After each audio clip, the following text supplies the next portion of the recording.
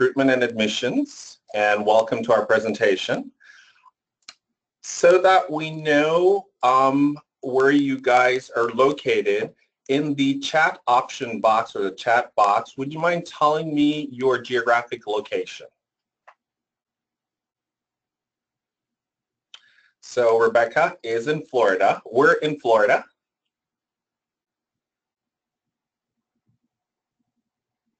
And Davey, wow, very close to us. Wonderful.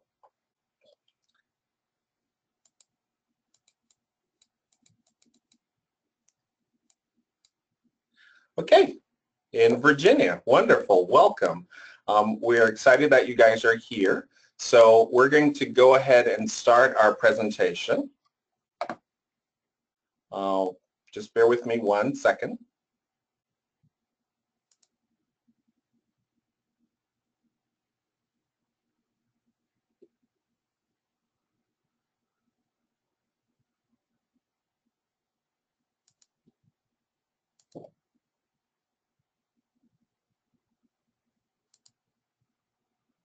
Welcome. So we're excited that you're here, and we have a fantastic presentation to share with you. Chad Waxman, who has a doctorate in psychology, will be talking to us about competency evaluation and training. And so he will be explaining the topic to you and will be available at the end of the presentation for any questions. So today, our presenters today are Dr. Chad Waxman, Dr. James Pan, and Gregory Gale. As I said, I'm the Director of Recruitment and Admissions in the College of Psychology at Nova Southeastern University. So with that said, I'm going to introduce to you or have Dr. Chadman take over the presentation. Okay, great. Let me just get my camera up and running here. Okay. All right. So can everybody see the PowerPoint on your screen? I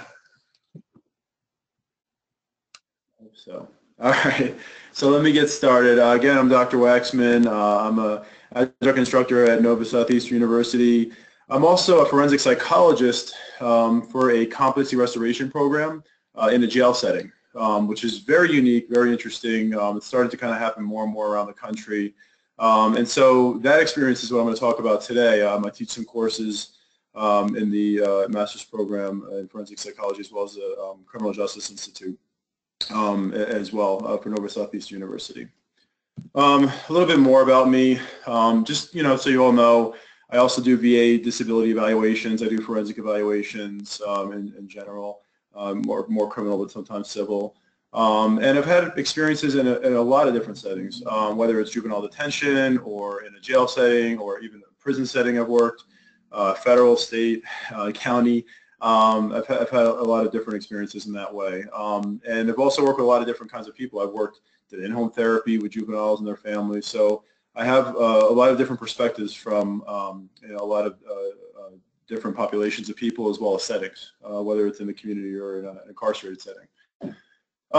So today's topic, we're going to talk a little bit about competency and why it's important. Okay, it wasn't that long ago when people would go to court and they would not really know what was going on because of a mental illness, and the attorney said, just kind of be quiet and, we'll get you a good deal and kind of move forward. As you might imagine, that doesn't sound right.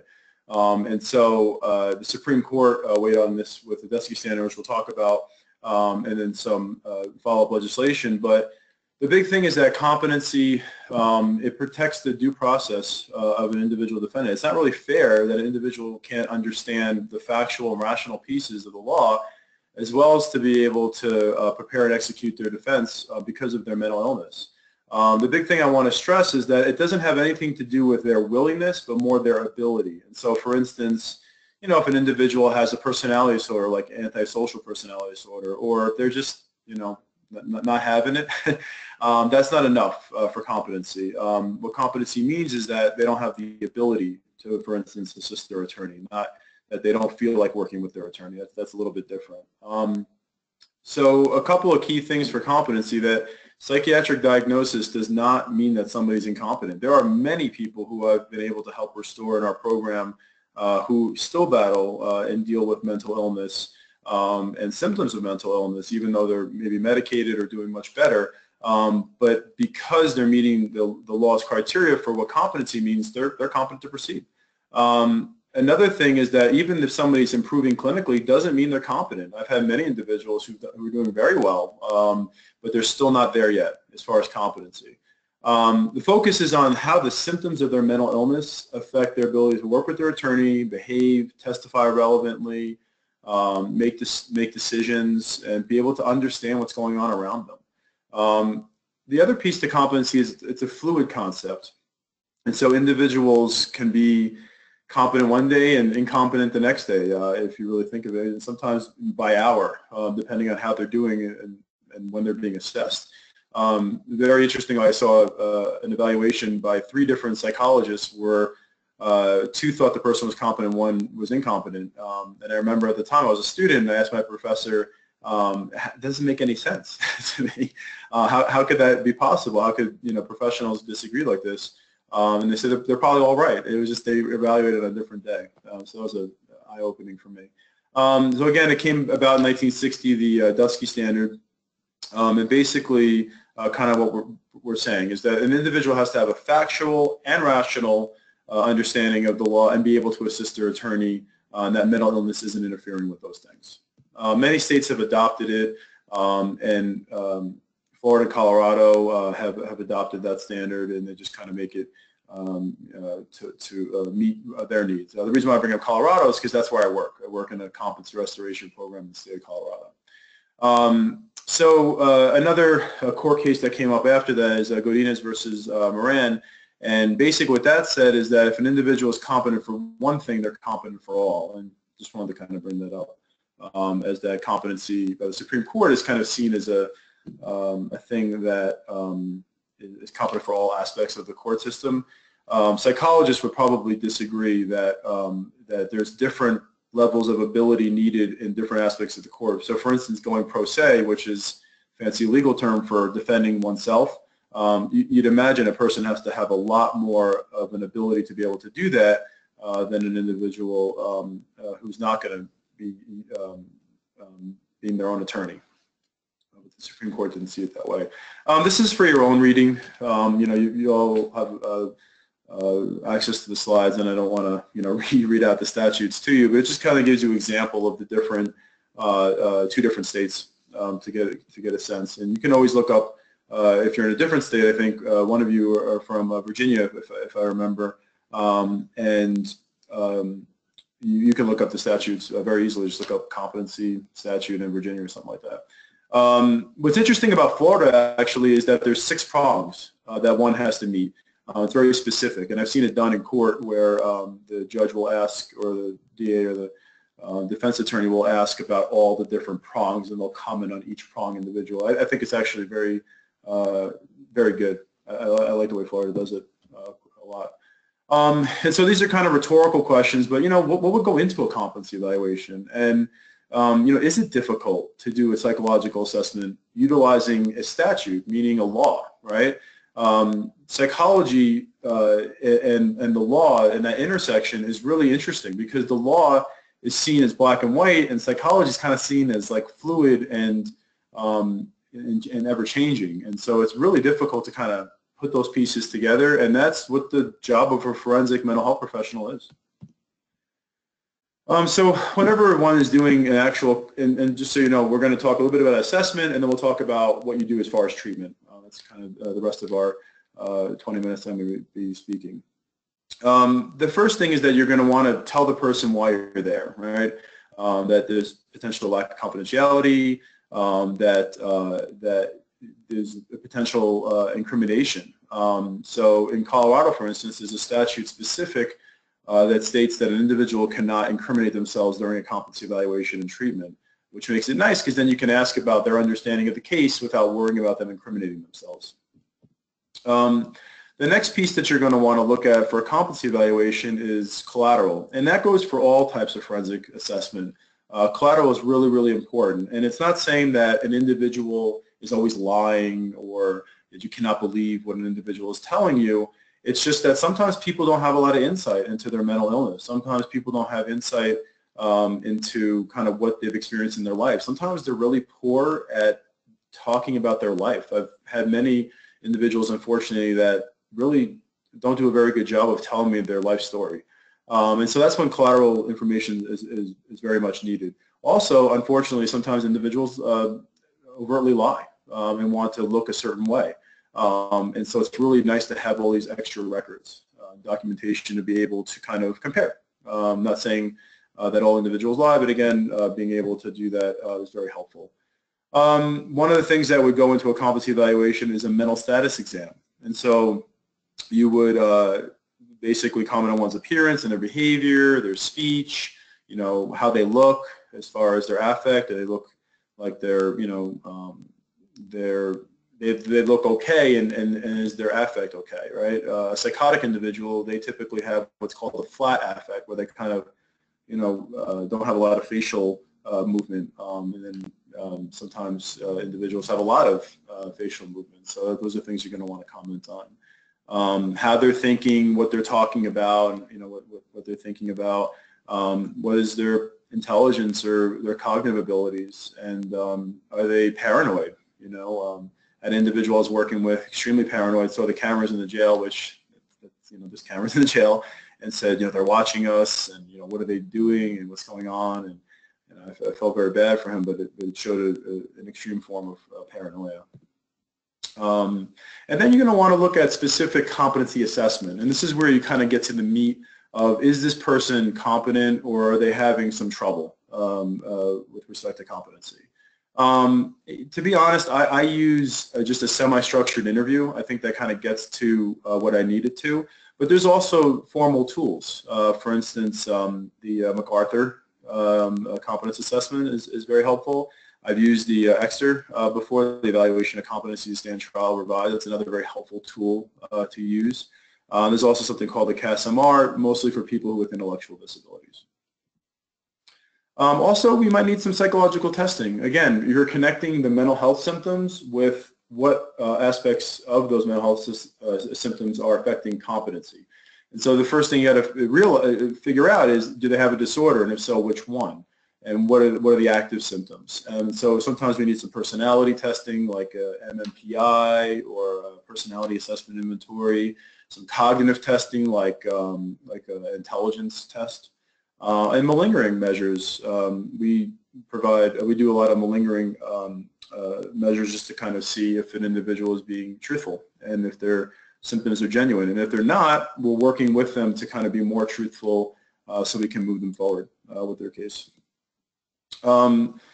So when you're kind of looking at competency specifically, one thing you're going to look at is their rational understanding of the proceedings. And so you ask about their charges and whether potential penalties, you know, is it serious or not? You know, if a person has a high-level felony and they're like, oh, it's not serious, not a big deal, it'll be all right. Well, that's not showing a good rational understanding of what's in front of them. You know, some might say they're just kind of minimizing things, but that has to be kind of looked at more, and more questions have to be asked.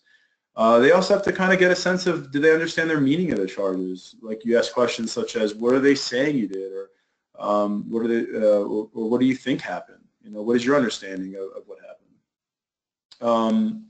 You also want to kind of probe for how they want to handle the case. Now, this depends. You know, if it's a state where they can incriminate themselves, you have to be very careful about that those last questions, and also this one. So you have to, you know, kind of dance around some of those things to make sure they don't incriminate themselves. And so you're going to want to probe for their reason for taking a plea, if that's what they want to, how they want to proceed. Can't tell you how many individuals say, oh, they're just going to drop the charges. And I said, well, that's not a strategy. You're praying for that, and that's great. You know, that's excellent. But what's your strategy? What are you going to do? You have a menu of options in the legal system. What are you thinking? And so those are some of the ways to get to some of those questions. How do you get to the facts, right? You know, you ask, who's in a courtroom? You know, most people, I've had extremely psychotic individuals tell me, a judge, a DA, defense counsel, defendant, jury, court reporter, stenographer, all that. Extremely psychotic, and Celia will tell me that. So, you know, those are some of the things you want to ask for. There are different plea options. You know, what's a plea bargain? You know, a trial process, and you want to see if they understand that it's an adversarial thing, right? One of the ways I ask that question is to say, if the DA came in right now and wanted to speak with you about your case, do you think it'd be a good idea to just talk with the DA? And if they say, yeah, sure, why not? That's showing me they're not understanding that adversarial nature where that DA can use anything they say against them in court. So I'd ask more questions if that were the case, if they said that. As far as courtroom behavior, there's a few ways of getting at that. One is to kind of just see what their behavior is like. If they're acting up in, you know, if it's a setting where you're able to see them, like a program like I'm in, you get to see, you know, are they acting up a lot? Are they complying with staff directions? Are they able to kind of maintain their behavior? Also, you know, how are they dressed? You know, it depends if it's an outpatient or an inpatient evaluation. If they're in the jail, it's a little bit different. They're going to be dressed in jail attire, but hey, are they, you know, well groomed? Are they going to be able to groom themselves and look appropriate for court? Can they pay attention and remember information? Are they making reasonable decisions to all the questions that you're asking them? And can they control their impulses? I've had many individuals who looked really good. Their facts were great. They had some good rationalizations, but they were really irritable. And at times they kind of lost their cool to the point where I don't know if they'll be able to handle a legal situation where a witness would say something about them that they didn't like, or that the DA will say something about them they don't like. If they're going to have an outburst in court, well, then that's going to affect their case, and that goes to the issue of competency right there. Again, you know, are they, what's their decision making like? You know, are they able to testify appropriately if that's something that they're thinking about doing? And so if an individual is determined to be incompetent to proceed, that is made by a judge. No matter how good an evaluator is, they're only providing an opinion to the court. They're helping the court out. Ultimately, a judge would rule that they're incompetent to proceed, and they're sent for inpatient or outpatient restoration. Outpatient would look like, you know, they go to some groups during the week, maybe meet with an individual counselor. It kind of depends on the setup. Inpatient would be more like where I work, and it would be almost round the clock type of a restoration. Traditionally in the United States, most people go to the hospital. They go to what's called the state hospital, and they get competency restoration. In the state of Colorado, it got so intense, so many people needing it, and so many federal lawsuits because of the wait list, that they had to open up my program, which went from 22 beds to actually 52 beds and probably counting. Because of the need for an individual to have to go through the restoration process, and so many individuals, they set up programs like mine in other states as well, jail-based competency restoration. Sometimes people are sent to treatment pending an evaluation. And a lot of those individuals get very upset. I try to tell them about it as kind of a good thing, that, hey, look, the judge kind of threw you into this treatment program pending an evaluation for competency. Hey, why don't we make the best of it and learn what you need to learn and kind of go through the program. That way when the evaluator comes from the state, you know, you'll be more ready. And so hopefully that's a way to kind of turn that to be a little bit better as far as a relationship there. So anyway, an individual, let's say it's, you know, they're determined to be incompetent to proceed, they would go to restoration. All right, and you might ask, what do you do with an individual who doesn't, you know, isn't able to rationalize well or doesn't understand the court system, right? And so the most important thing to do is to find out what are the symptoms that are affecting their ability to become competent and to treat those symptoms. And so to be able to treat those symptoms, you have to first find out, you know, what they have, right? But let's say it's psychosis, all right? And so, you know, one of the frontline ways to treat psychosis is medication, unfortunately. It's just how it is. And I can't tell you how many people I've seen who are in such rough shape. They come in very psychotic, delusional, hallucinations, disorganized speech. I can't really understand what they're talking about. They're making very loose connections, such as they're saying they call it, the official term for it's nonsensical, but meaning I can't understand what they even mean. But given that the right medication, a really good forensic psychiatrist, these individuals tend to improve. And for the majority of individuals I see, it doesn't take them very long to become competent. Our average stay, I think, right now is about 41 days, which isn't too bad in the world of competency. Okay, and then you can read a little bit more on psychosis. And here's some some information about how long can they stay in competency restoration. In 1972, Jackson v. Indiana, Supreme Court said that a person can't just be in competency restoration their whole life. If they got a misdemeanor charge, they can't be in restoration, for an indefinite amount of time. It's got to be at the max. All right, and I think that goes to the cruel and unusual punishment, constitutional issue. So what's the goal? The goal is to restore the individual to competency. It could be psychotropic medication, competency groups, recovery programs, and most people restore to competency within 6 months. We teach factual information. We guide in their understanding of the case. The mental health professionals that work in a program like this, they're not a lawyer. That's not their job. Their job is to just kind of help facilitate an individual's understanding about the legal system and to challenge some of those assumptions they make that don't sound very rational, to do it in a therapeutic way. Very challenging, as you might imagine. And so as far as restoration, you want to focus on medication compliance. Is really one of our biggest issues, to be honest, and the more that we can to engage in that work and for the individual to be compliant with medication, the more likely they are to become competent. And that exposure to competency material is daily in a program like ours. They get a competency group every day, Monday through Friday.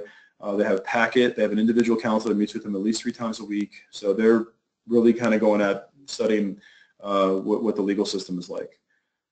They do mock courts. Staff members do role plays, things like that. Psychiatric nurses might be the one that is the most helpful. The psychiatric nurse I work with has done wonders. In fact, there's some individuals who won't meet with any staff, but will only meet with the psychiatric nurse. And through that psychiatric nurse, that bond, they've been able to kind of trickle in some of that competency-related knowledge that they need and kind of helping them along as far as their treatment.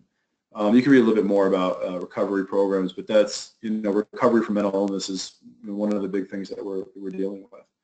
And just so you know, in a program like ours, we're, as a treatment team, we review their condition and their barriers and kind of try to move them forward, try to get them ready to go back to court. The goal is to restore them as quickly as possible. And I always tell an individual when they come into the program that I want you to go back to court and fight your case as soon as possible, but let's kind of help you. Let's get you there. Client-centered approaches, like basically trying to meet them where they're at and just thinking of them as a human being and treating them like a human being, motivational interviewing, which is a technique, if you haven't heard, of trying to figure out where they're at and how to move them forward in a way that builds their motivation to change whatever their behavior is. And so overall, a program like ours, we're going to take an individual who has been deemed incompetent to proceed. We're going to figure out what we need to do. We're going to meet as a treatment team, the psychiatrist, psychiatric nurse, psychologist, social worker, other mental health professionals, peer support specialists, and maybe some other individuals who are helpful, like a reentry specialist.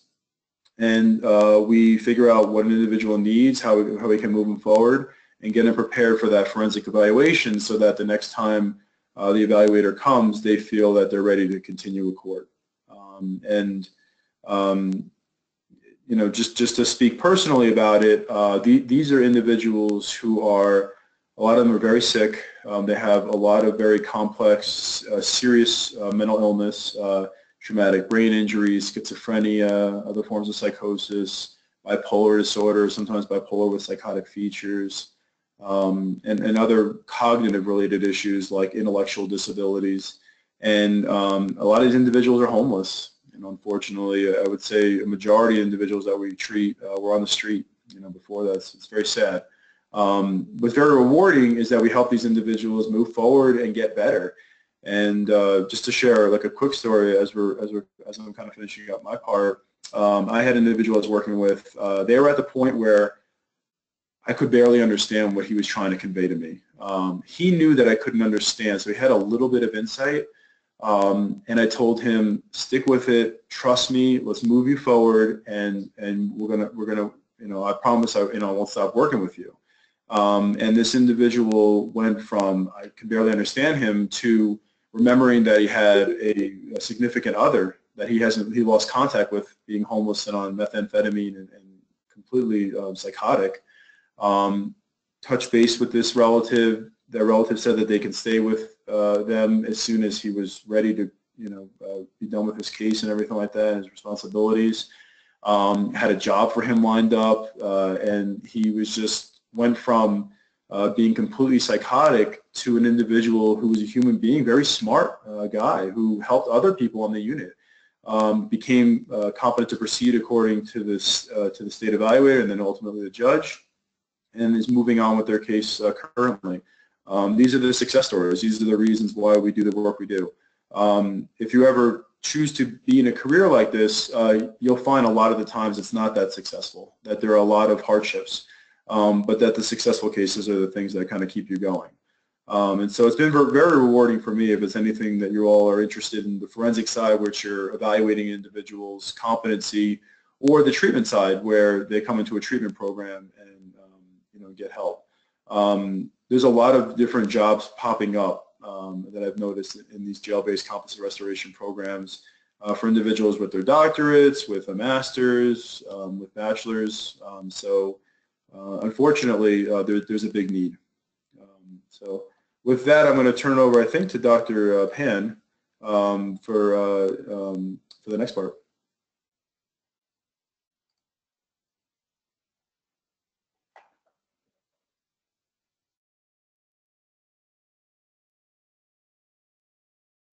Great. Thank you very much, Dr. Waxman. I'm sure we have plenty of questions, and we can address those questions right after I talk for just a little bit. I want to go over the program here. Give me just a second to share my screen.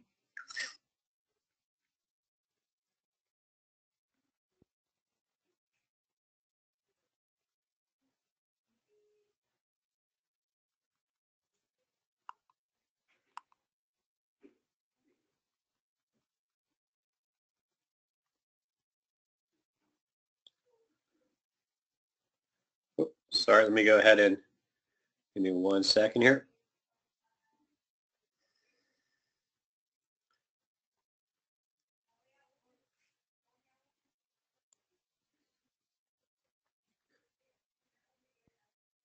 Okay, there we go.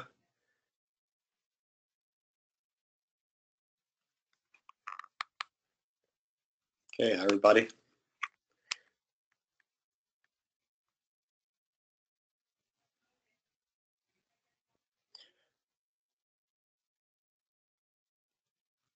Okay, so presumably you can see my screen as well, is that right?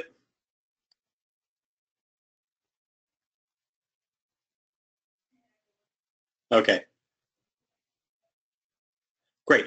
All right, so I want to talk just a little bit about the Masters in Forensic Psychology program. Dr. Waxman, great presentation.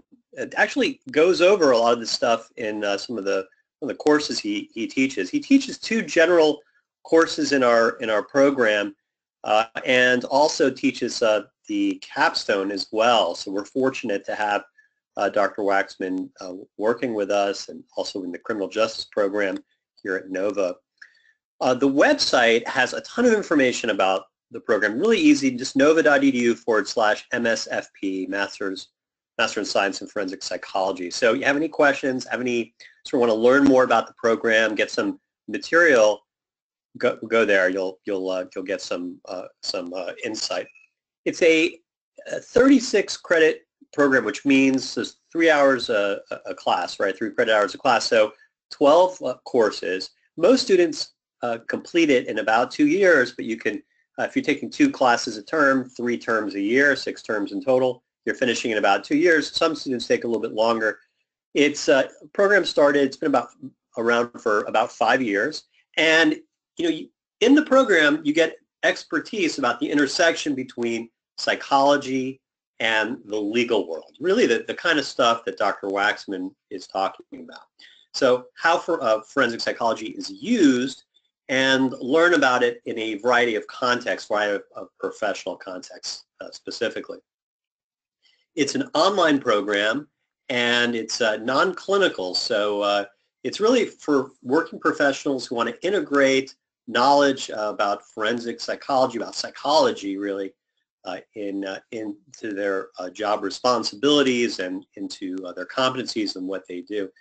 The program, obviously, because it's online, it's flexible in terms of location. You can really be anywhere. We have students all over the United States, really all over the world, and also in terms of time. We have some synchronous chats, meaning chats like this, some of the professors do. They're mostly offered in the evening, so really most of our students work, and it allows our students to work and to support themselves, and so it's really a job, really a program for working professionals to a large degree.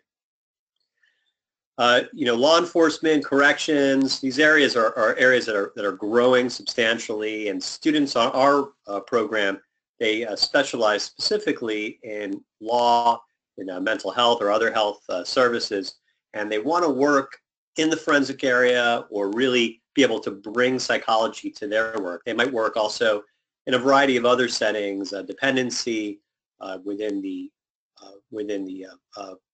law enforcement areas, within the correctional settings. So it just depends. But essentially, you want to have a fuller understanding of how psychology and what psychology can bring to their setting, or they want to get a job in that kind of setting. And majority of our graduates will begin or continue their careers in an area where psychology and the criminal justice system intersects in some way. And so that's the courts, law enforcement, criminal justice, national security, and other areas, related areas, as I mentioned before.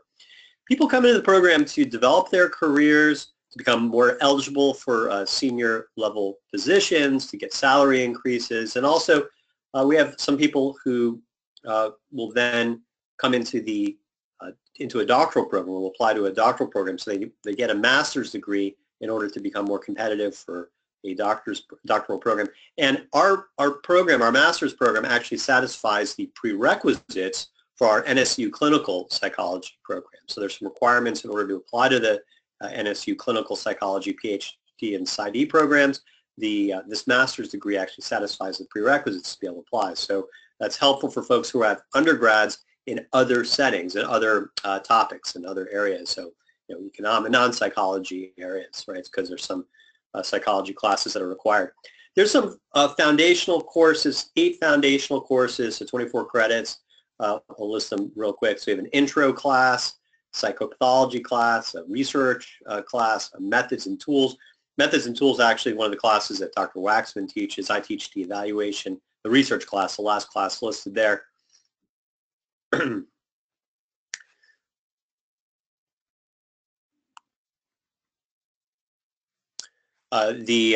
other 4 of the core 8 classes, ethics, there's an ethics class, best practices for the mentally ill and who are involved with the criminal justice system, the gender violence class, and communication skills, tools, and expert witness testimony.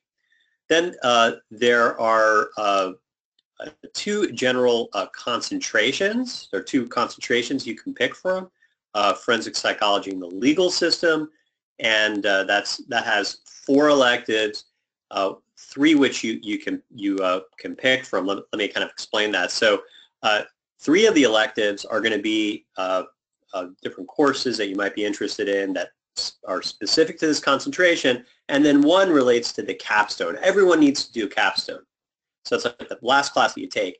And actually, Dr. Waxman also helps out with some of the students there who take a capstone. And you work one-on-one with one of the faculty in either doing a thesis, a master's thesis, or a field placement. So one of those 2 options. So that's one of the classes of the 4. Then 3 you pick from a menu of different classes that are focused in on your particular interests. So for this track, for track 1, We would have psychology issues in dependency and family law, therapeutic jurisprudence, behavioral criminology. These are a couple examples.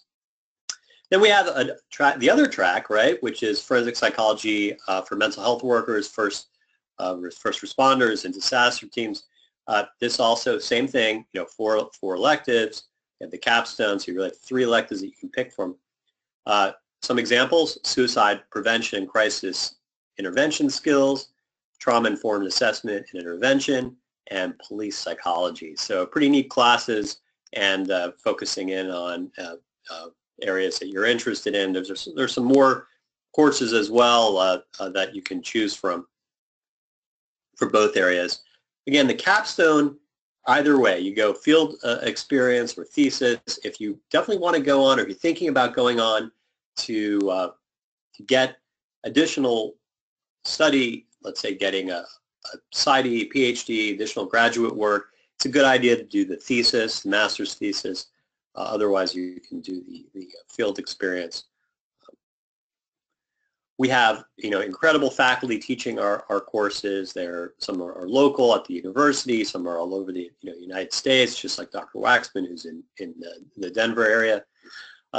Full-time adjuncts, we have forensic psychologists, judges, attorneys, working in the courts, correctional assessment, treatment areas, competency restoration, Dr. Waxman, expert witnesses, private practice, and higher education. We have a former FBI lead in forensics. So we have some incredible faculty that you can learn from. The courses are all offered online. We use Blackboard to teach the courses, and also GoToMeeting, which is kind of like what we're using right now. We're using GoToTraining. It's very similar. And we have readings, different materials that are posted that you need to read as well, texts, books, discussion boards that you'll participate in, regular chats through the GoToMeeting tool, assignments that are required, and then also exams. So these are all a part of how you learn within the various courses. People usually take 6 credits per term, like I mentioned before, so it's 2 classes a term, mostly in the evening. So it's very workable for someone who has a job, something that's very, very plausible in terms of completing it within 2 years, but also at a pace that's not, that won't kill you. So fall, winter, and summer, so 3 terms a year, and you can take up to 5 years to complete it. So if you have questions about the curriculum, about the program, go to the website. You can get information there. Tons of information there is available. You could also reach out to me anytime, pan@nova.edu, which is PANN @nova.edu. So if you have any questions, or you can contact me in my office. Does anybody have any questions about the curriculum or about the program?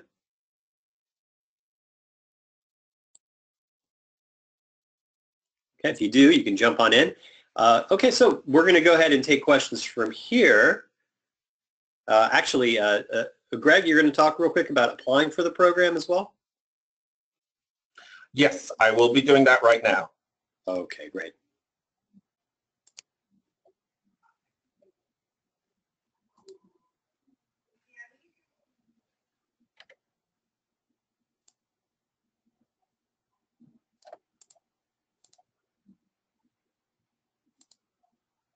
So hello everyone.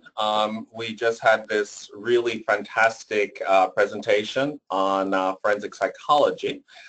We are hopeful that you enjoyed the presentation.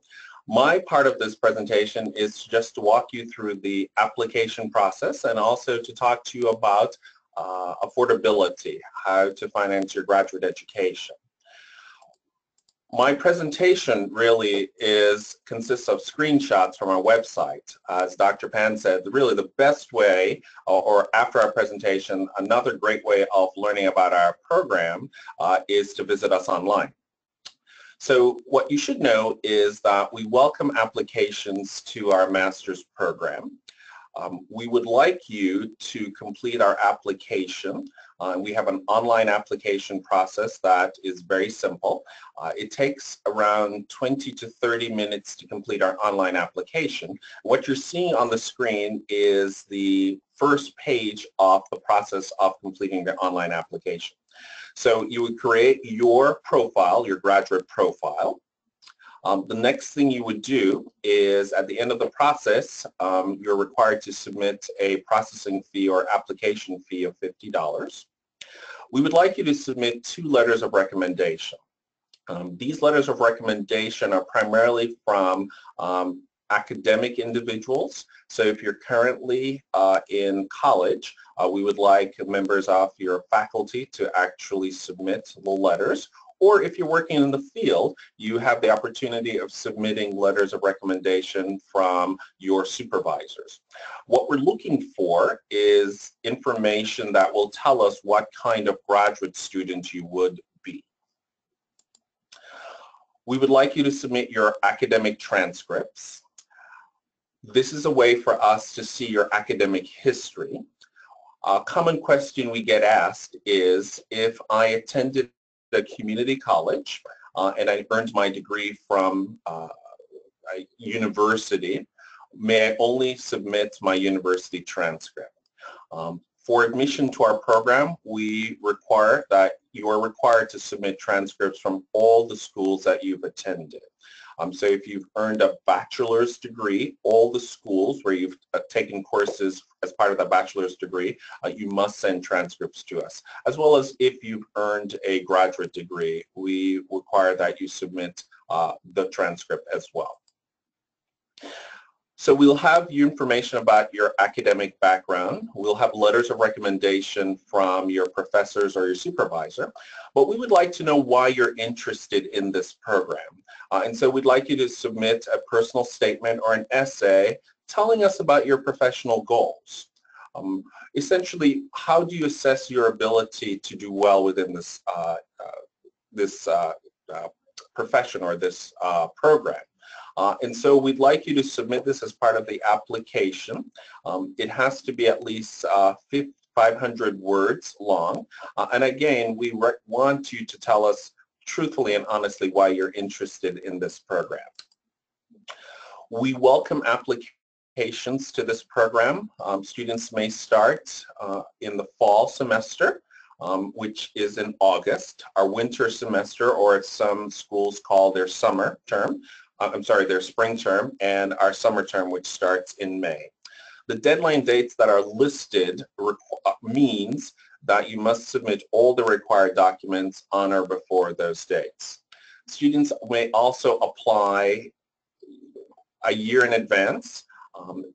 If you know you would like to start a particular semester, you can go ahead and start the application process a year in advance.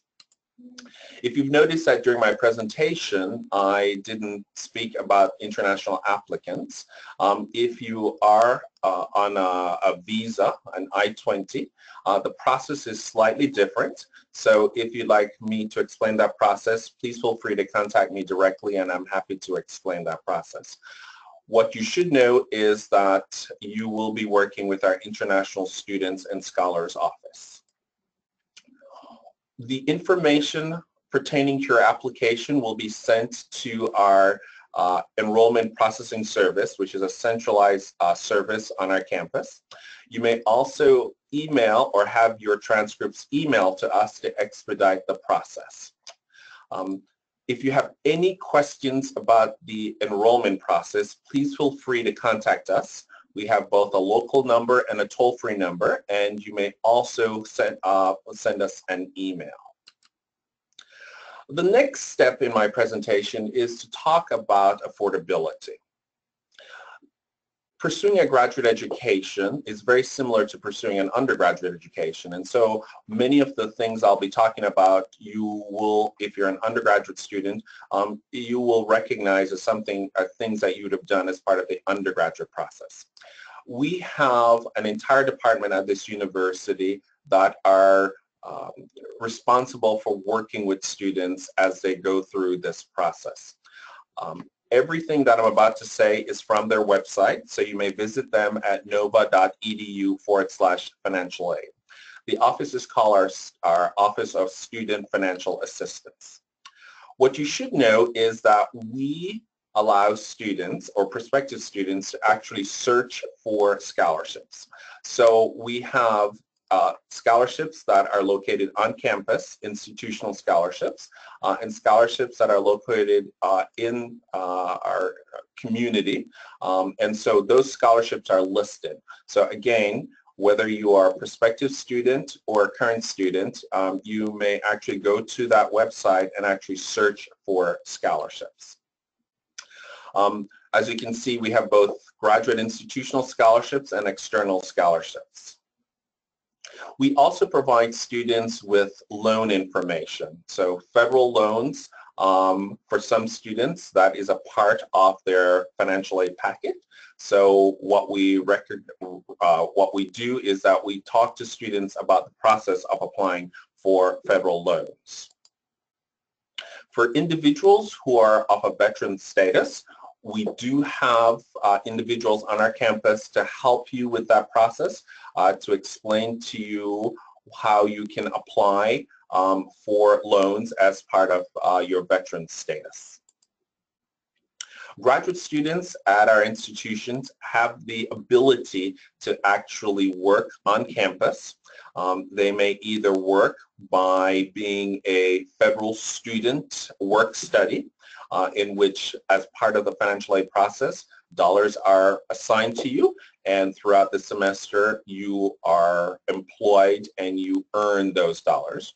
Or you can just be employed by a particular department on campus for clerical or other kinds of work. If there is a gap in terms of the funding that you have for your education and the cost of the education, we provide payment options for students that will help them pay for their tuition. And again, this is a process where you would contact us and we would work with you on this process. The entire process, though, starts with you completing the free application for federal student aid, which is very similar to, or is actually the same as you did as an undergraduate student. You would also get your federal student aid ID, and that ID is, again, something you will need as you start the financial aid process. Again, we have an entire department devoted to helping you with this process. You may visit us on campus on our Fort Lauderdale-Davie location. You may call us. We have both a local number and a toll-free number, or you may visit us online at nova.edu/financial aid. So with that said, I will share the screen back to Dr. Pan so that he can answer any questions about this process. And I do have several questions to ask both our presenters.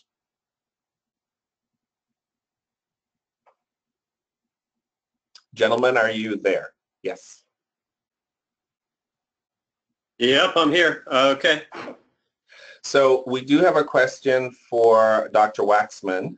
Could he explain more about how someone can have a mental illness and be competent to stand trial? Sure. Can you hear me? Yes. Okay, great. So how an individual can have a mental illness and stand trial? Yes. Okay, great. So, and that happens quite a bit in our program, where individuals still continue to have mental illness and stand trial. And there's also individuals who have been assessed with respect to their competency and have been deemed competent to proceed, and the evaluator feels that they're competent to proceed. The big reason why that occurs is that their mental health symptoms are not affecting their ability to factually understand the system, to rationally understand the system, and to be able to assist their attorney and to assist their own defense. So just to kind of give you an example, an individual who has schizophrenia. Let's say it's managed well, but they still hear voices, which just happened before that I've worked with. Those voices don't interfere with their ability to concentrate or understand their attorney. They have a very rational sense of how they want to proceed in their case, and they understand the facts of the legal system. While the voices are there, they're managed, and the person doesn't pay enough attention to them for it to affect their concentration abilities. So that's a kind of a little bit more of an extreme example, but it's possible, and I have worked with people who have had that happen for them. In your capacity, do you work more with families, state officials, law enforcement? So in my capacity, I'm working mostly with the clients themselves. Occasionally, I work with their attorney in order to understand what about their symptoms is affecting their ability to work with you. Most attorneys are receptive to that. Some attorneys don't feel like it's their role to engage in the competency just because they want to protect their client as much as possible. So I understand that there's a legal reason for that. So I do work a lot with the public defenders or the defense attorneys. Law enforcement I wouldn't work with in that capacity. I work with maybe doing a forensic evaluation or something like that on, on the side, not with competency restoration. Sometimes we work with families, and that's the most helpful. I'm working, for instance, with an individual now whose aunt is extremely supportive and helpful, and it's really helping this individual get through competency because there's a goal there to kind of get back with their aunt and somebody who's supportive. Unfortunately, a lot of the individuals we work with, their families really aren't very supportive. They've burnt some bridges, or they unfortunately just don't have a lot of family to rely on. And so that's typically the people that we rely on. Obviously, working in a team approach, you rely on the other staff members. So for instance, as a psychologist, I'm working very closely with the social worker, the psychiatric nurse, and the psychiatrist to make sure that we're figuring out what exactly we need to work on in order to get this individual ready to go back to court. Dr. Waxman, what happens when someone does not get their competency restored? You know, they've presumably they've been accused of these are felony cases, right? Not always. Sometimes we have strict misdemeanor cases, which I know is surprising, but Colorado does that. Huh. Okay. Well, so in a case of, let's say, a serious, felony, something like that, and the person does not have their competency restored, or it just takes, just sort of indefinite, it seems. What happens? And I guess that it seems to me that probably happens sometimes, right? Because there's some people with psychotic disorders who are non-responsive to or minimally responsive to medication, right? Sure, yeah, definitely, and that's our biggest battles is the individuals who are not restoring well, individuals over 6 months. We kind of look at the 6-month time frame as a diminishing returns, except if an individual is extremely psychotic and the psychiatrist is working really hard on adjusting meds over time. That's about the only reason why that may take longer than 6 months. But anyway, that's kind of been a benchmark, at least in our program. It goes back to that Jackson v. Indiana, where you can't keep an individual in competency restoration longer than pretty much like their max charge. Really kind of, it's on the judge at that point to kind of decide what's fair.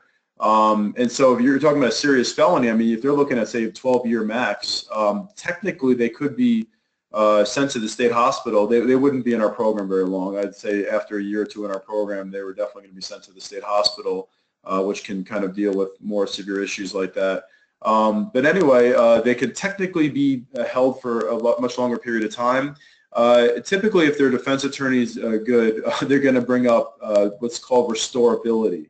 And what happens at that point is that a judge could rule that an individual is permanently incompetent to proceed.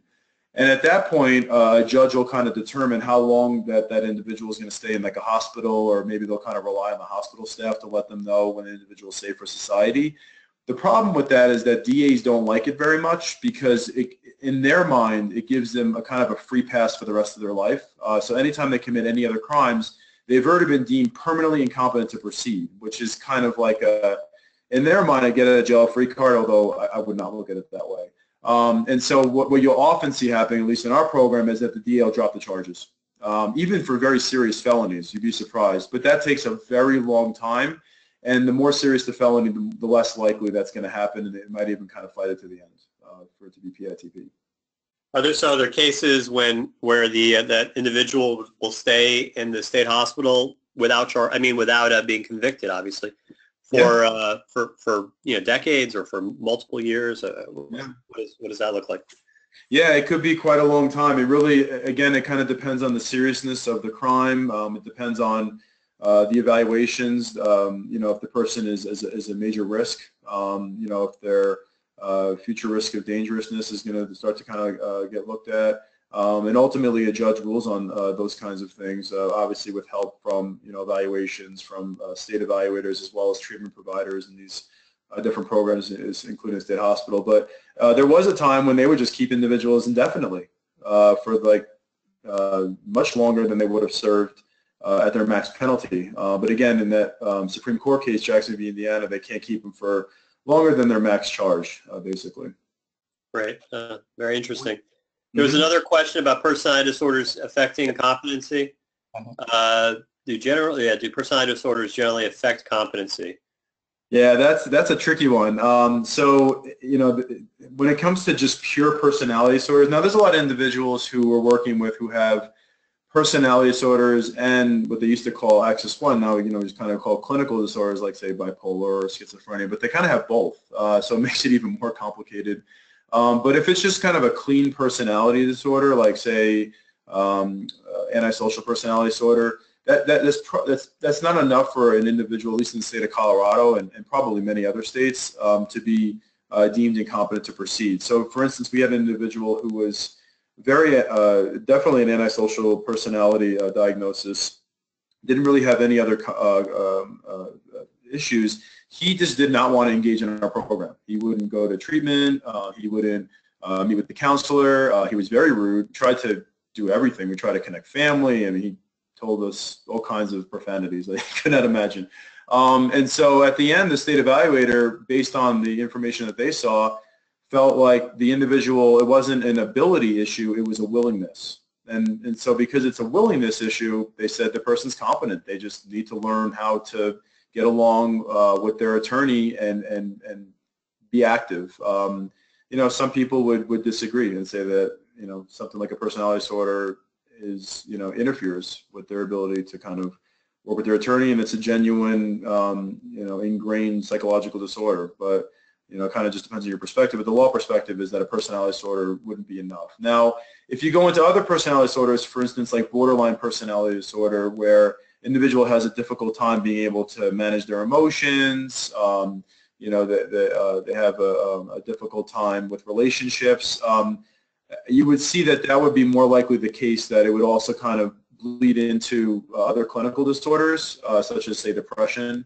or having emotional instability. And then the evaluator might say that some of those factors are playing into it as well and is affecting their ability to be competent to proceed. But it gets tricky when it's personality disorders. Got it. Okay. Yeah. Well, what a great session. Appreciate it. Thank you for the presentation, Dr. Chad Waxman. Thank you. Yeah. And Greg, anything else before we wrap up? I think it's basically 7 o'clock right now. So yeah. We do welcome any questions, even though we are ending this presentation. If you have any questions, please feel free to email us. We'll post a video as well, right? Exactly. Our video, this session has been recorded and will be on our website in around 10 days. So you'll have the ability of watching this at another time. Yeah, and we've had other webinars as well, really interesting topics in forensic psychology that are on there that are posted already, and we'll have ongoing webinars as well. So stay in touch, stay tuned, and you could also watch those through the NOVA website, through the YouTube channel, right? Right, Greg? Yes, that is correct. Yes. Okay, great. All right. Well, thank you so much, everyone, and you have a great evening. All right, thank you, everyone. It was a pleasure. Thank you. Have a good night.